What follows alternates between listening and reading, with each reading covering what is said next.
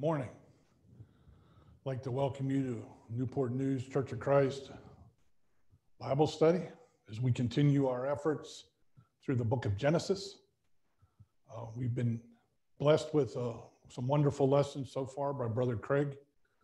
And today we're going to continue this with the observance of we go through Genesis chapter 17. We have a few slides to put together so you can follow along with us, as well as you don't have to look at me the whole time. So we have a few people here. We're a little short-handed today. There's only 4 of us here this morning. But I do appreciate you tuning in and being with us online. And we pray that this study will help you in some way. So when we talk about this, Genesis 17, we've had some lessons earlier that talked about from Genesis 12, the promises that was made to Abraham.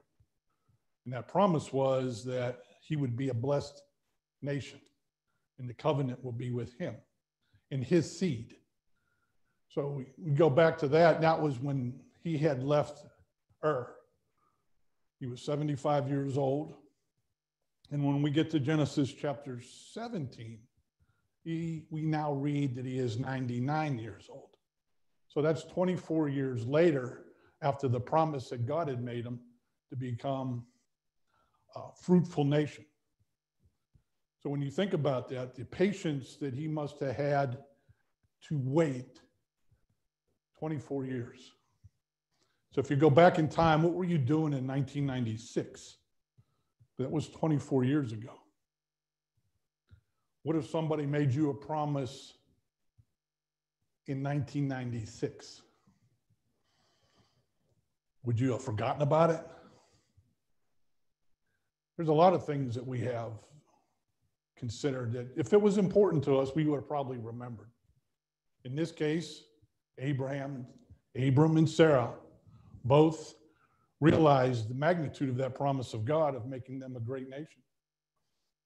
What we have is something that we have to ask ourselves, am I really that patient? Because there's a lot of things out there today that we look through and everything is so fast. We have everything in our hands and our fingertips.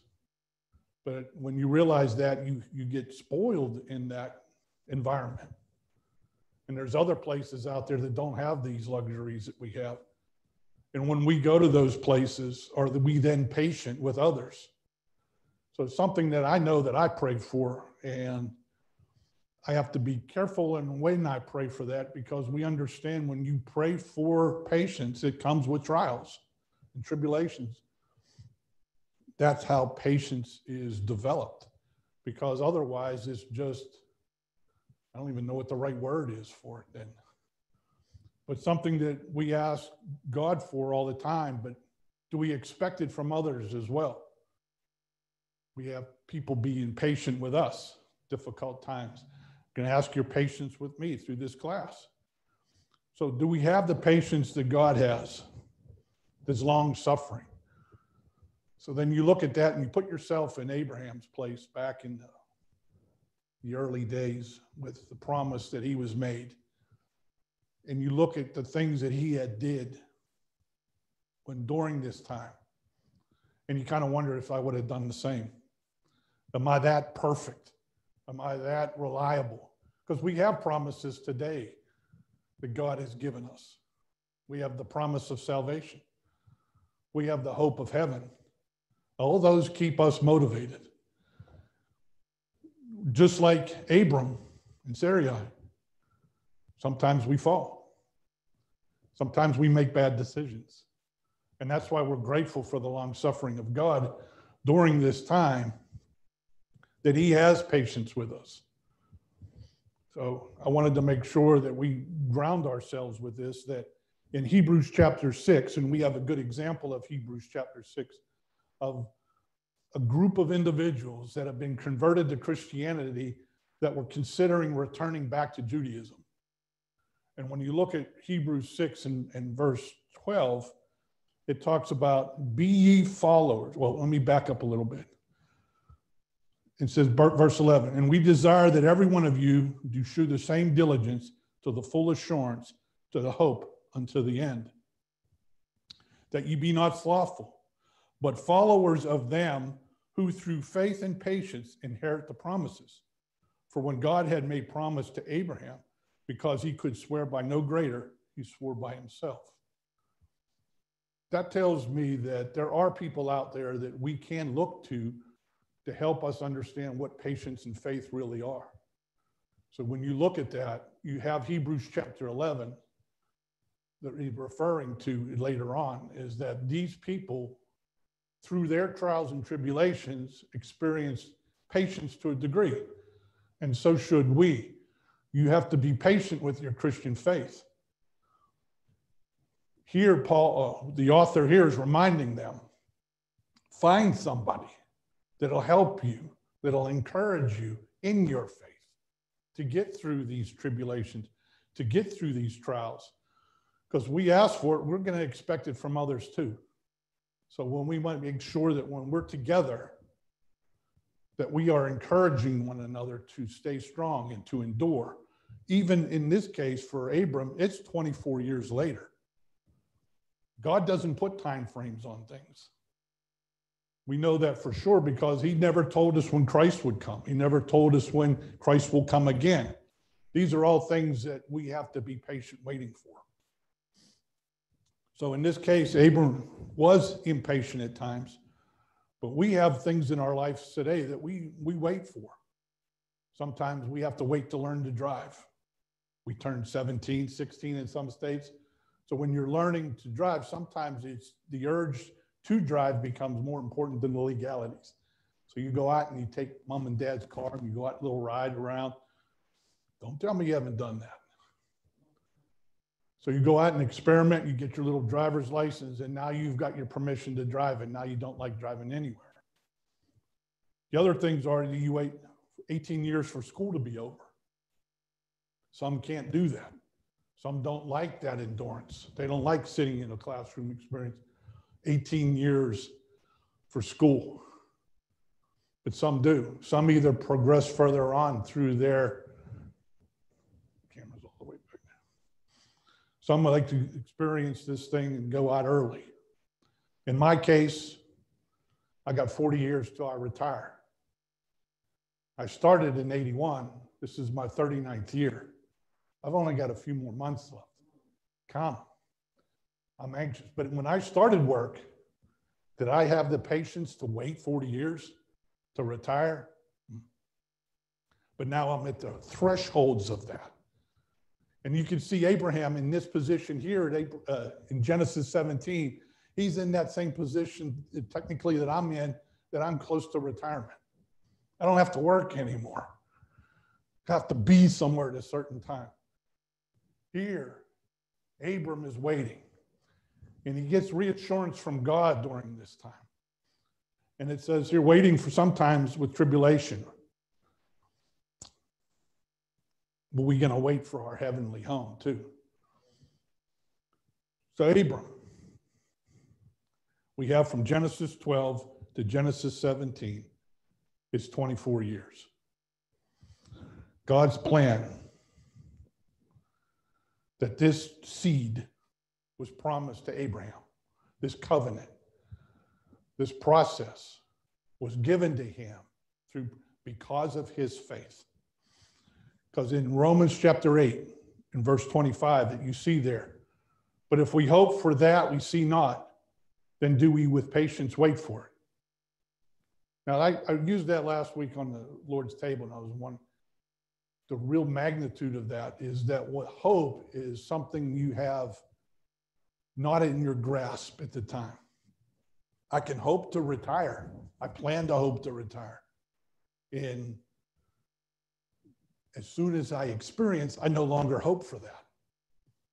So the hope that's out there, it's in me, is now for hope for heaven, to become a servant here full time.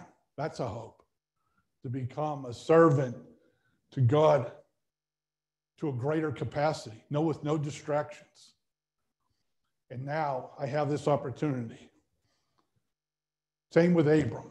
He's getting closer.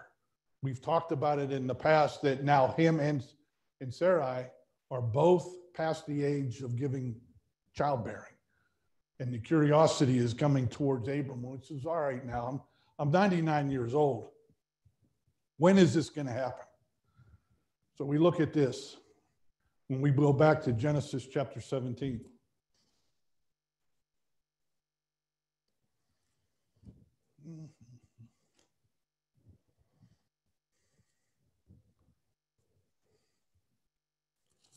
I got to get my next slide. There it is.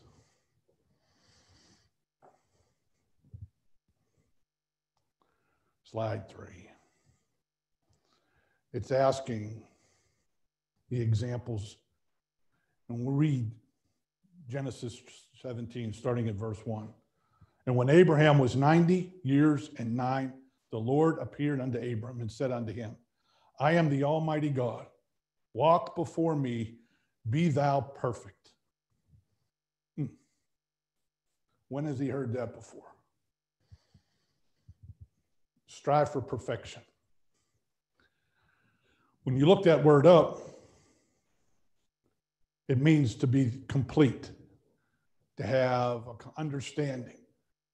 So we're not to be flawless, not to be blameless, but to a degree that you're striving for perfection.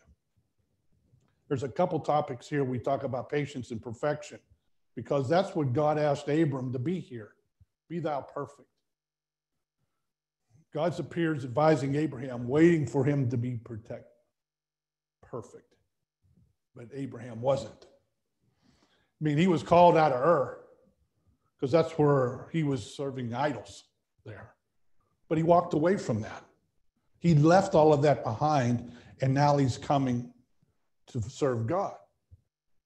That's a step in the right direction. That shows faith. We all do that to a degree.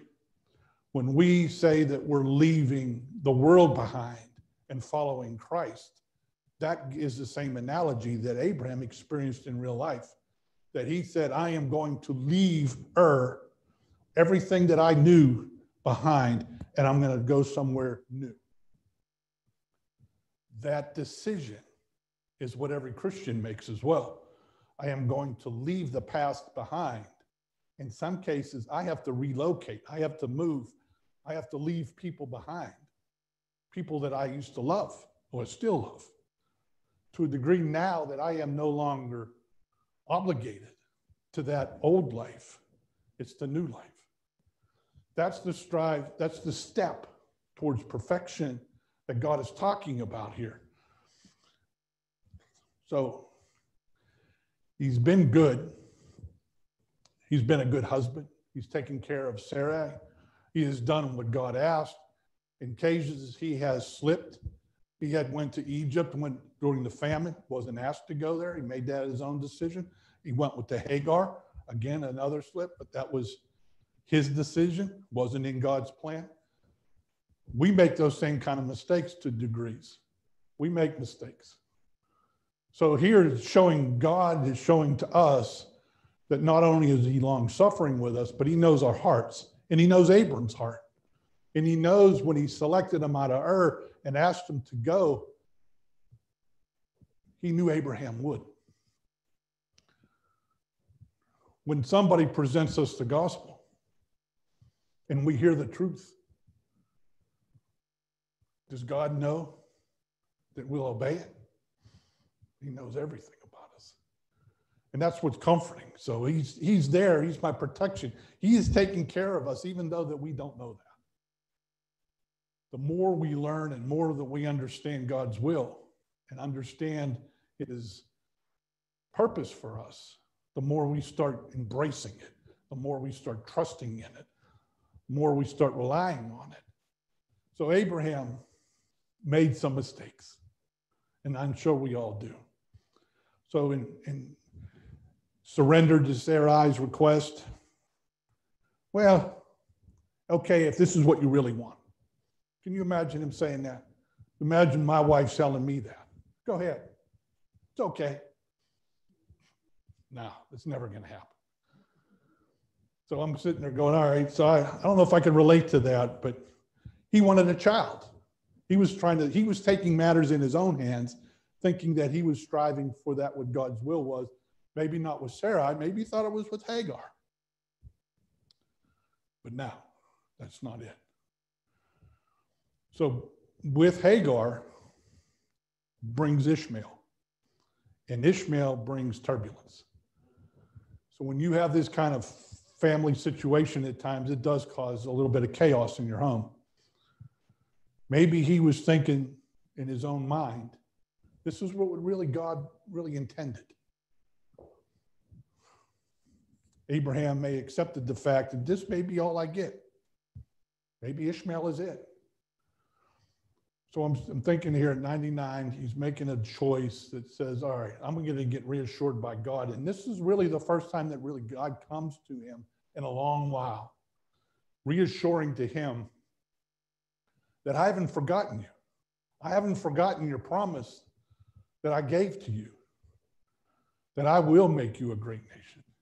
And I'm going to ask you to be perfect, to strive for perfection. God, through Christ, showed us this was possible. Because that Christ came to this earth, he was the only one that was spotless, blameless person that had no sin in him at all. He was the perfect Lamb of God. Here, perfection means to be complete. Do you realize that in Christ's Sermon on the Mount, Christ asked his disciples there, or all of those who were listening, to be perfect in Matthew chapter 5 and verse 48. First thing is a part of his Sermon on the Mount is to strive for completeness, to strive for perfection. So in that case, we have, and look at this verse in Proverbs chapter 19 and verse 21. Many are the plans in the mind of man, but is the purpose of the Lord that will stand. So we know that Abraham made his own decisions, and we know through Scripture those weren't wise ones.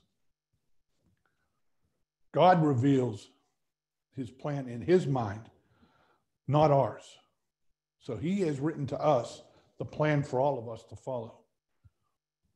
To strive for perfection. So be you therefore perfect, even as your Father which is in heaven is perfect. That's what Matthew 5:48 says. When he met the rich young ruler in Matthew 19, verse 21, he asked somebody that thought he was perfect to change something. The rich young ruler liked his finances. He liked his money. And God knew that. And he says, sell everything that you have. In order to be complete, you need to get rid of that lust for money. The decision had to be made, and he made the wrong one. So things we think are in our right interests, but are not. God will correct us in this. Always will correct us. He always wants us striving for that perfection. And we got 2 Timothy 3. We have every weapon that we need in our arsenal right here in God's word, 2 Timothy 3, 16 and 17. So everything that's written down here is to help us to understand how to that strive to be complete, that strive to be perfect. That's what Abraham is being requested of God. Be thou perfect. When you look at this, it says, I will make my covenant between me and thee, and I will multiply thee exceedingly. If you strive for perfection, then I will magnify your seed. Was perfect used anywhere else in this? I mean, we're in Genesis chapter 17. The strive for perfection was also requested of Noah. Noah was perfect in God's eyes. He had selected him just like he had selected Abram to be his servant because of his faith. Do you think Abram knew about Noah? The words there was nothing written at this time.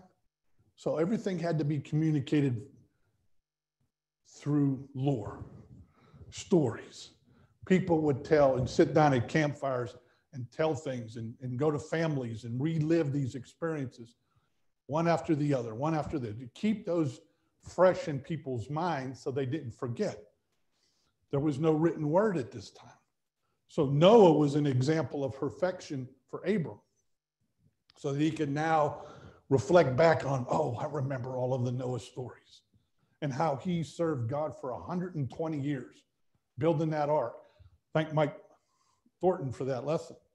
120 years serving God, building an ark and preaching at the same time. Repentance.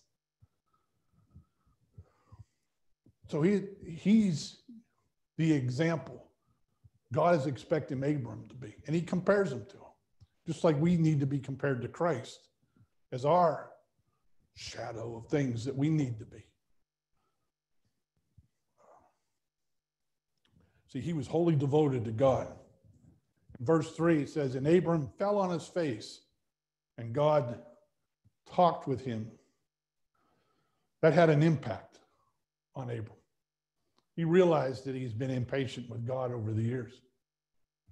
And his first reaction when he was asked to be, first of all, being recognized by God, coming down to him, speaking to him directly, that he realized that he was making mistakes.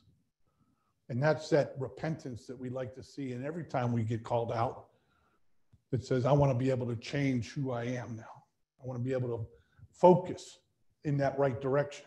And that's what God's asking him to do. I'm so close now of fulfilling this promise that I had given you. It's coming soon. As we read further on down, it is actually the next year that this starts to happen, and Isaac is born. So we have this reminder. Abraham fell on his face. He's putting things back into perspective. So in this case, he lacked trust and faith on occasions. But now he was going back and he was trying to be like Noah. Let's see. To be reassured. If I can get my next slide there. The covenant of faith. In verse 2, and I will make my covenant between thee and thee, and I will multiply thee exceedingly. What is a covenant? You didn't use that term too much today, do we? We use agreements. We had an agreement. We thought things were going to be this way. Oral agreements, written agreements, contracts. We don't trust anybody anymore. Handshake's not good enough. Here, God made an agreement with Abram 24 years ago, reminding him of that. So it's been 13 years since the birth of Ishmael, and now he's 99. But I will make a covenant. Still not here yet. Still showing a future tense. And Abraham's thinking, okay, you told me that back when I was 75. You're telling me again when I'm 99. Does that mean I got to wait another 24 years? So the confirmed still future tense. Then down to verse 7, it goes, I will establish my covenant between me and thee and thy seed after thee in their generations for an everlasting covenant, to be in God unto thee and the city into thy seed after thee. Now that promise is made as an everlasting covenant, something that doesn't go away. That's agreement between Abram because of his faith. He didn't make it with Noah. He made it with Abram. Abraham was the father of faith, even though Noah showed him that way. But Abraham became that individual God selected to raise a seed, a lineage, so that we see this later on. It tells us that you got to remember this promise. It's everlasting and seed. Keep those two words in your mind as we go through this lesson, because everlasting and seed still today. Nothing has changed at all with that promise that was made thousands of years ago. So now we give it the good reminder to keep us falling on our face whenever we make mistakes, to keep us on the forethought of our minds that this promise was given to Abram. And now when I understand Scripture, we can see how it applies to us today. God is telling him to getting closer, you got to stay the course. That's endurance. You're so close. Just like the older I get, the closer I'm getting to dying. That's the reality. So I got to think to myself, I am so close. I do not want to mess this up now, because you never know. At this age, anything could happen. So when look at 17 verse 21, and he's given him some reassurance and says, look at, but my covenant will I establish with thee, Isaac, which Sarah shall bear unto thee at this set time in the next year. I got a plan now. You've waited 24 years, one more year, you're going to get Isaac. He's already named him, and we're going to get to names later on. But he's already called him Isaac. So we go into this covenant. This covenant is not circumcision now. This is covenant of faith. The circumcision comes later. But he's making a promise, an agreement with him and Abraham that says your faith and anybody that follows in that same faith line, that seed, will also inherit that same covenant, that same agreement that I'm giving you today. It's a faith covenant. That's what verses 10 through 14. It says, this is my covenant, which ye shall keep between me and you and thy seed after thee, every man-child among you, then shall be circumcised. This circumcision is considered to be a token. The word token is actually used here. And you shall circumcise the flesh of your foreskin, and it shall be a token of the covenant between me and you. What is a token? Is anybody giving you a token of their appreciation? A card, gift, something that says thank you for what you've done, who you are. They appreciate things. So sometimes they'll give you a small token. That's to remind you of what you've done for them. And it's also thanking that person for what you've done. Have we ever used tokens before? It's a visible seal or a reminder. A token of appreciation, or it's related to these covenant commitments. Have we ever seen the word token used before?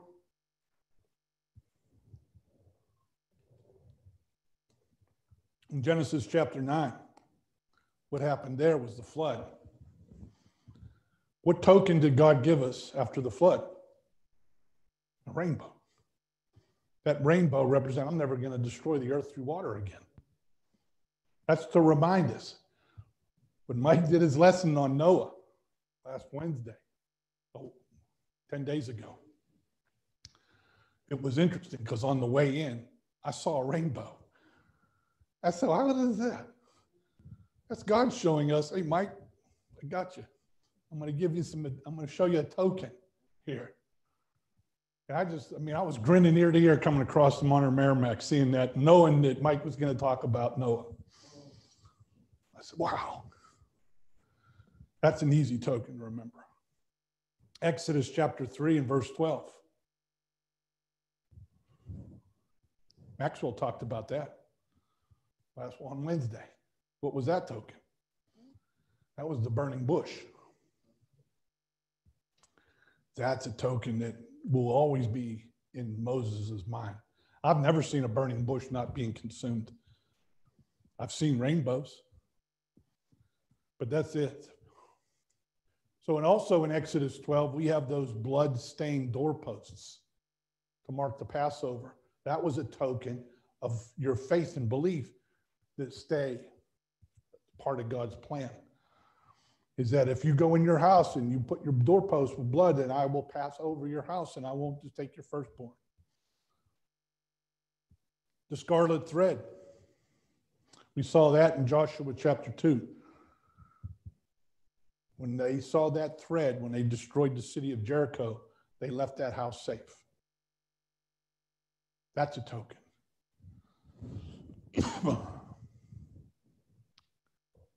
Mark 14:44. Judas's kiss was considered a token that of betrayal. That when I go up and kiss that man, that is Christ. That's the one you need to arrest. That's the one you need to put to death. In 2 Thessalonians, when we read that, verses 4 and 5, so that we ourselves glorify in you in the churches of God, for your patience and faith in all your persecutions and tribulations that ye endure, which is what? A manifest token of the righteous judgment of God, that ye may be counted worthy of the kingdom of God, for which ye also suffer. It's reassuring to us if we go through these trials and tribulations and we hold fast and endure, that God considers us to be a token of his righteousness. That we are to be that shining light. We are to be Christ-like, to see there is hope in this world. We can see that there is a way out. So when I look at this and I'm going through a trial or tribulation, I go back to myself and I said, I need to endure this. Endurance is important so that way I can grow more complete, more perfect. And I realize that my life during these trials is being manifested, made known to the world. People are going to see me, how I react to these things. And that's what Abram is being asked here, is this circumcision is a token. It's going to tell the people out there that you are a righteous person. That's what's going to separate you from everybody else. This was all done before Moses' law. This was all done before those 10 commandments were made. This was a sign between Abram and God about circumcision. And we talk about that in Genesis chapter 17.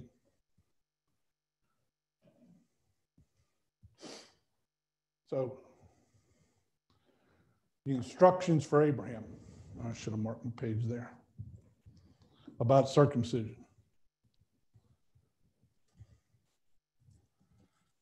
Go into all those details.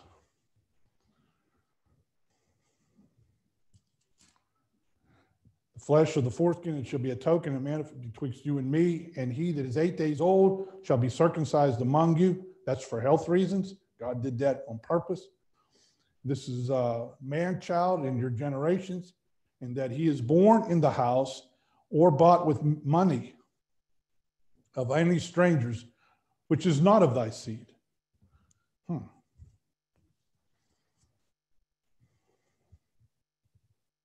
Requires. So when you look at the word circumcision here, it's about a cutting away of something.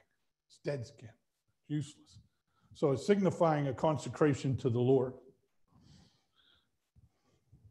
But this always been in God's mind that it would be the heart that needs circumcised. And it wasn't a New Testament teaching that God has offered this first about the circumcision of the heart. When you look back at Deuteronomy chapter 30, the last book that Moses wrote, the Pentateuch, it's summarizing it and saying, all right, during these times in the chapter 28, you're going to have the blessings of obedience. But then in chapter 29, you're also going to have curses of disobedience. But then chapter 30 talks about repentance. In verse 6, it says, and the Lord thy God will circumcise thine heart and the heart of thy seed to love the Lord thy God with all thine heart. And when you look at a cross-reference between Deuteronomy chapter 30 and verse 6, it points back to Genesis 17 and verse 10. That circumcision of the heart is really what God is after. He wants that. The greatest command of all is to love God with all your heart, mind, and soul.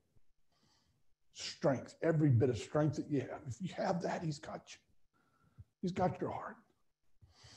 It's a basic principle from Genesis 17 until now. And Moses is reminding these Jews here at this time that there is hope. If you follow your faith and love God, circumcise your heart, then you'll be able to have that blessed redemption that they so looked for. They had a difficult life, and some of us do as well. The New Testament circumcision is not new. We talked about that. So it's that seed and everlasting, those two words that I wanted to bring back to your memory that we talked about before. You can see the progression of it through the Old Testament. The circumcision bonding, and it says that the instructions were sometimes followed and not sometimes followed. During the wandering in the wilderness, they kind of let that go. Circumcision of the flesh. So God always knew that would happen. That's why he talked about the circumcision of the heart. So when you see the seed of an everlasting covenant, where does that go? Sure, I got an understanding. It went from Abram to Abraham to Isaac to Jacob. And then the wandering in the wilderness after they leave and flee Egypt. And that's why the book of Numbers is so important. And some of these things is keeping that lineage straight so that you can see out of that tribe of Judah that Christ, the Redeemer, is saying is part of that seed. When you go to Matthew chapter 1 and verse 1, it says, the book of generations of Jesus Christ, the son of David and the son of Abraham. Circumcision. That means when we have to have this done, it talks about the male child. It talks about those in your household and those that are bought with money. Who's he referring to here is slavery. You've taken somebody that against their will and you paid for them and they're going to serve you. That's considered a part of your household. They also are required to be circumcised. They are bought. Today, whose money bought ours? Christ. So when you look at Matthew chapter 20 and 28, the money today is Christ's life. He came to minister to us and to give his a life ransom for many. That's what 1 Corinthians 6 is talking about in verse 20. For ye are bought with a price, therefore glorify God in your body and in your spirit, which are God's. These people that he had bought, as Abraham had bought, are a part of his household. They were to be observant of that faith that Abraham offered. The faith that he had, Sarai had, his household, everybody was a part of that requirement. But if you refuse circumcision, and then it says that he is supposed to be cut off in verse 14. And the uncircumcised man-child, whose flesh is foreskin is not uncircumcised, the soul shall be cut off from his people. He hath broken my covenant. Refuse it and be cut off. That kind of reminded me of a few things in the book of John about the vine and the branches. If you're dead wood, you're going to be cut off and thrown in the fire. If you're engrafted, you get to take the nourishment from the vine. And that vine is Christ. And that's what we became, or engrafted branches. The whole Gentile nation became engrafted branches into the strong vine of Christ. But if you disobey or you refuse, your heart's not there. It doesn't matter about the flesh, but your heart's not there. You're going to get cut off. That's a serious offense. Now, Romans 11 and verse 22 says, continue his goodness, otherwise thou shalt be cut off. It's no longer a physical act now. It's more of a spiritual experience, a condition. And we can see now how it develops in the New Testament, because it talks about from the very beginning how faith comes by hearing, and hearing by the word of God. We had a little discussion here last Wednesday about that. Faith comes by hearing, and hearing by the word of God. I can understand that today because I have the written word. I can see my faith. I can develop my faith. Back then, it was stories. The stories people tell. You had Moses when his mother taking him out of the river, nourishing his child and helping him raise him up with the Hebrew nation, having him understand his heritage, not Egyptian, but Hebrew. That's important. There was no written words then. It had to come from parent to child. And the child grows from child to parent. That become another children, grandchildren, great-grandchildren. That same stories are passed down so that there is no lack of understanding or lack of education. So faith is shown in both in the Old Testament and New Testament. It's nothing new. Faith brought Abraham out of Ur. It's helping us today to get out of the world. That tells me. But the promise to Abraham's seed, when is that realized? In the spirit of what it was intended. In Genesis 17, when he was talking about thy seed, we saw in Matthew chapter 1, verse 1, that was Christ. Christ was that lineage. That seed had to be showing that it was pointing to Christ. Christ talked about it. We can read about it. But did it develop well in the New Testament? So you look at it when the church was, the church was established. You have the birth of Christ, you have his life, you have his ministry, you have his death. You have his church. Now, this is the method on how seeds are planted through that church. In Acts chapter 2 and verse 47, they said after that mass conversion of 3,000 souls, they were all together with one accord. Was that the same spirit that was used in Genesis 17 when he was talking about thy seed, bringing all nations together? I would think so to the first degree, but it's not complete because it wasn't all nations. The establishment of the church in Acts chapter 2 was at Jerusalem, mostly Jews that have come across all the country to come gather together. When you look at the Acts, the book of Acts, and its progression, you can start seeing the Gentile nations start to appear more and more slowly. And to a greater degree, to a point that you had Stephen's ministry, that his lesson that he was given to the Jews, which caused his death at Saul's hand. That was a very important event. You have the Grecian widows in Acts chapter 6 that were talking about, taking care of those widows that were not Jews. They brought deacons in, Philip and Stephen. Philip is the one that went to the eunuch. He went to the ones in Samaria. He was the one that was branching out. He was the first missionary going out into the world, teaching people about this seed that you're now eligible to receive, because that's the spirit of what was intended when all nations come together. The Samaritans.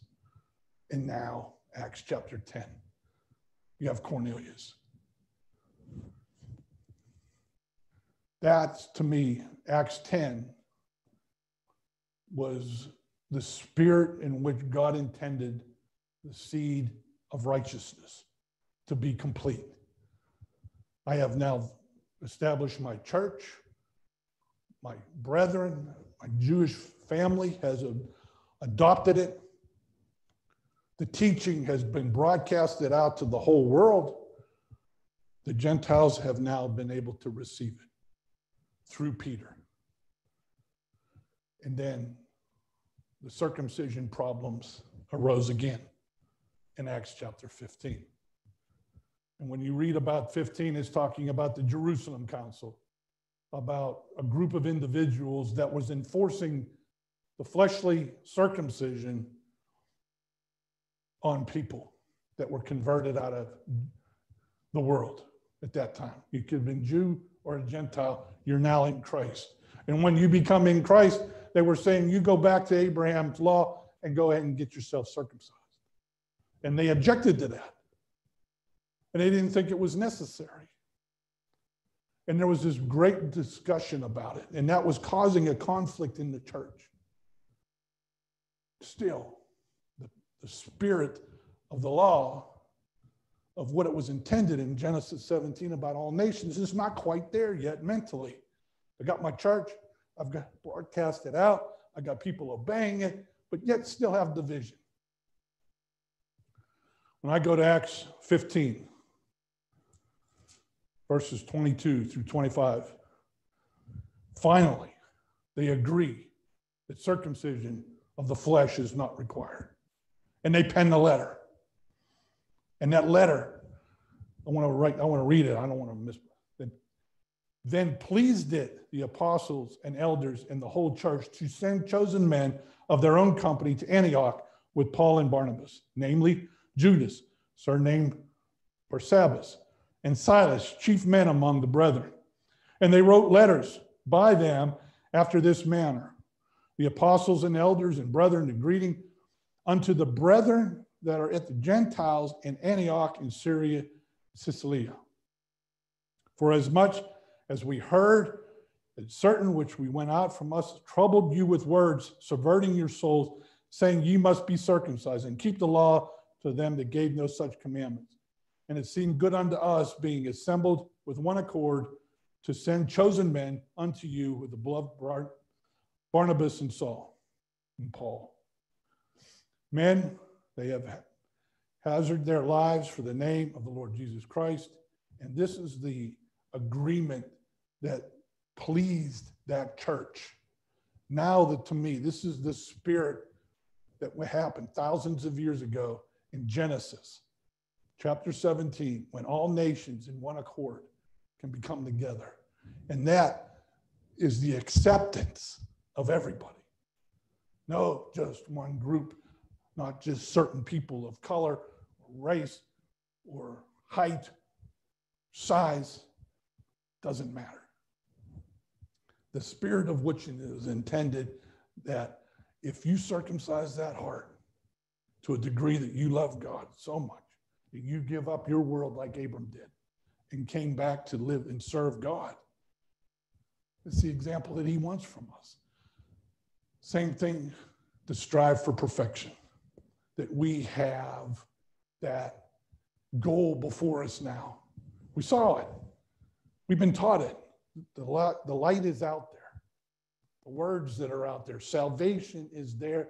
Salvation can be taken. There's no more hope of salvation. I've got it. I don't hope for that anymore. I hope for heaven. That's my long-term goal. When I have that obtained, then that's when rest happens. Doesn't matter what age. I can enjoy that to a degree. And I can go back, let's go to Colossians chapter 2. I'm not sure if I can finish this.